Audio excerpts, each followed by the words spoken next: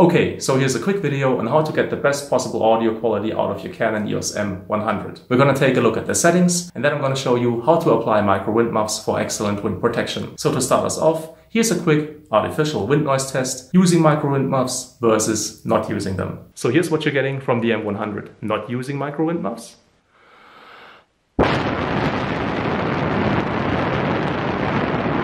Same test, this time using micro wind muffs.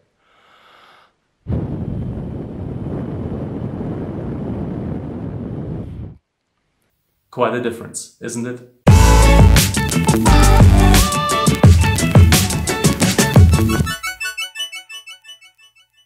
Menu settings first, enter the main menu, navigate to submenu number 8 and come down to sound recording. We're going to leave sound recording set to auto because for the internal microphones it's the best option. Wind filter attenuator. Turn the wind filter off because a wind filter is basically a low frequency cutter as soon as the camera detects audio distortion or wind noise for that matter. Unfortunately, cutting low frequencies will take away from the fullness of your voice and give you kind of a metallic or underwater sound, so keep this turned off. Now the attenuator on the other hand is a very good feature. Once the camera doesn't detect an audio signal, it will level down the volume so you're not recording noise. Check out what remains of the signal once I stop talking. Basically nothing. But if I turn this off, once again, let's check the signal. And as you can see, the camera doesn't level down the audio once I have stopped talking, so it's going to record noise. So turn the attenuator on to get the cleanest possible signal. And that's it for the menu settings. Now let's move on to the micro wind muffs. So here's the micro wind jammers from Rycote. It's a two-part system. For one, you've got these pads that are applied to the camera body in the right place via adhesive tape, and then you apply the actual micro wind muff to the pads. In case of the M100, these two little holes are the microphones. Obviously the pads should be applied with the hole of the microphone right in the middle of the hole of the pad, but in this case, to not compromise the function of the mode dial, we have to cut the pad to the right size.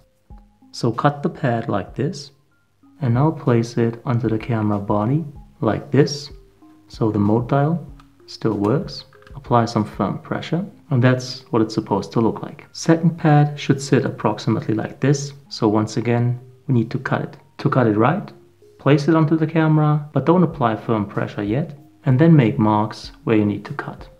And this is approximately what I need right now. Applying the second pad, make sure there's no gap between the pads where wind could pass through. And this is basically what it needs to look like. Now take the covers off. So let's apply the micro wind jammers. Make note of this though. There's a front and a back to those. See how the fur moves this way? So this means this is the front and this is the back. So the front has to point towards the lens. Number one goes right there. Apply some firm pressure, and then apply the second one right here. Make sure they sit correctly in the front as well as the back. And there you go. This is how you correctly apply micro wind jammers to your Canon EOS M100. Now granted, you cannot use the little pop-up flash anymore, it's just not gonna come up. Also, the micro wind jammers, to some extent, will block the selfie screen. But, in my opinion, these two downsides are far outweighed by the fact that now you have much better wind protection for your audio. So, if you liked the video, if you found it helpful, please make sure to leave a thumbs up, it's greatly appreciated. Any kind of comment or feedback is welcome, and I'll try to answer as quickly as possible. As always, thank you so much for your time. Thank you for watching, and hopefully see you again soon.